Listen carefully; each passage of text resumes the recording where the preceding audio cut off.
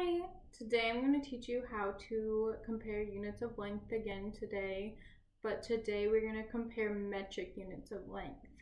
So here in the United States we use customary units of length like inch, foot, mile, yard, and some other countries they use metric units of length.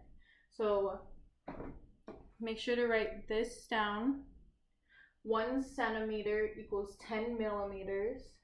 1 decimeter equals 10 centimeters. 1 meter equals 10 decimeters. 1 meter equals 100 centimeters, and 1 meter equals 1,000 millimeters. So we're going to make a chart right here to compare these lengths. So write this down with me. So 1 meter is 10 decimeters. So we're going to do 1 times 10. 1 meter is 100 centimeters. So 1 times 100. And then 1 meter equals 1,000 millimeters. So we're going to do 1 times 1,000. So 1 meter is equal to 1 decimeter is equal to 100 centimeters is equal to 1,000 millimeters. All right, so 2 meters, we're going to do 2 times 10, 20 decimeters. 2 times 100, so 200 centimeters. And then 2 times 1,000, because 1 meter has 1,000 millimeters, so 2 has 2,000.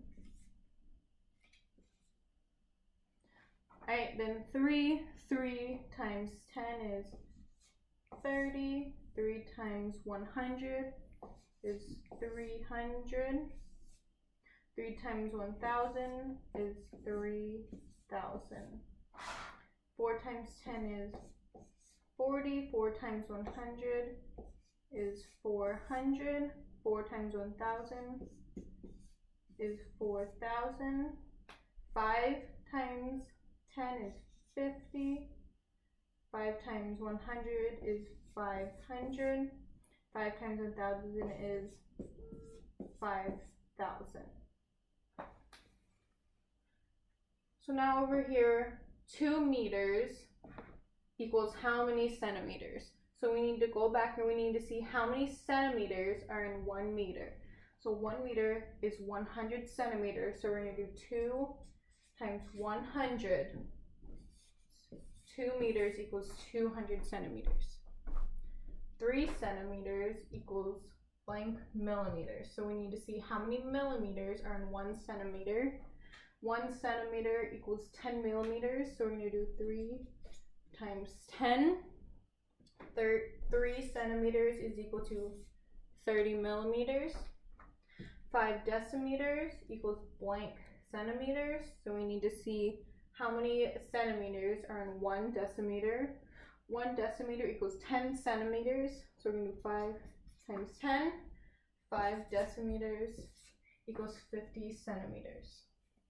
So now over here we're going to compare. We're going to put less than, greater than, or equal to 4 meters and 40 decimeters. So we need to see which unit is smaller, and then we need to write both of these measurements in that unit.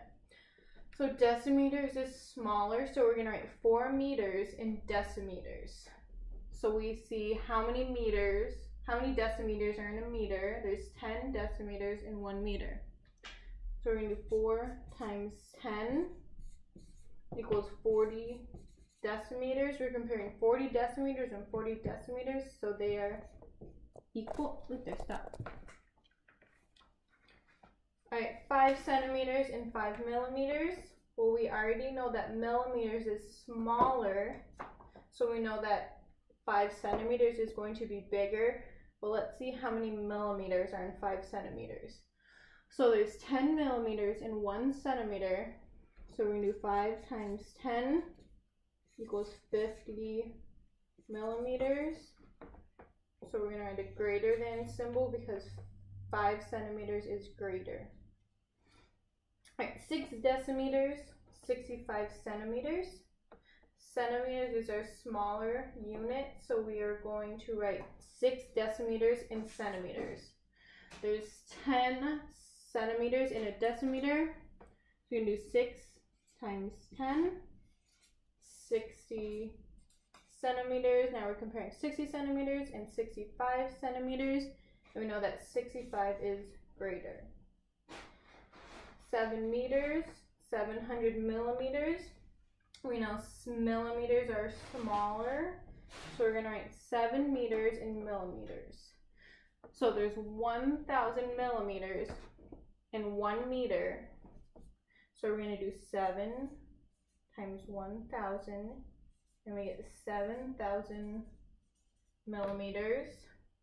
So we know 7,000 is greater than 700. So we're going to make a greater than symbol. All right, next we're going to do a problem from your assignment together. Page 231 in your small math book, number 14.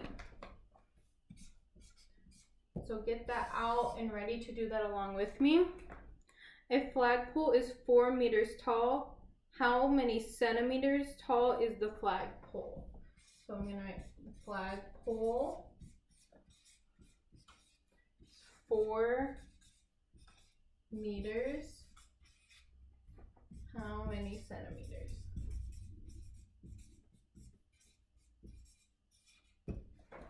All right, so we need to go back over here and we need to find out how many centimeters are in 1 meter. So 1 meter is 100 centimeters. So to find how many centimeters are in 4 meters, we're going to do 4 times 100 and we get 400. So the flagpole